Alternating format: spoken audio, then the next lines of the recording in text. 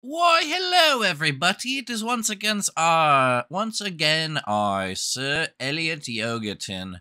It's been a minute since I've been on, so just to reintroduce myself, my name is Sir Elliott Yogurtton. I'm a lovable Liverpudlian who likes to make yogurt, and I'm English, and this is my accent, you see, because I am English, and I speak of things that come to my mind.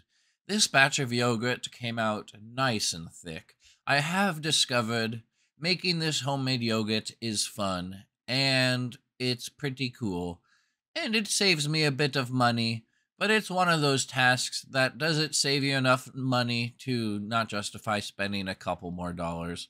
That's to be determined. It's pretty good. It's pretty delicious. It's not mind blowing, but it is some good yog, and it does feel nice making it cheaply. But I don't care if I buy yogurt from the grocery store, such as Sainsbury or Tesco, because I am from the UK and I know what those are. Goodbye!